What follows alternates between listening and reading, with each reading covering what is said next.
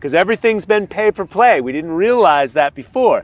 Not just the paid commercials, but also what's on the nightly news. Grain healthy diets are good for you. Fat-free vegetable oils are, the next best thing. But these were the things that were gumming up the human tissues and giving us all sorts of premature aging and arthritis and heart disease. We've been hunting and gathering and eating animal fats forever. We've been sold a bill of goods, again, scientifically validated, whatever industry can pay for that.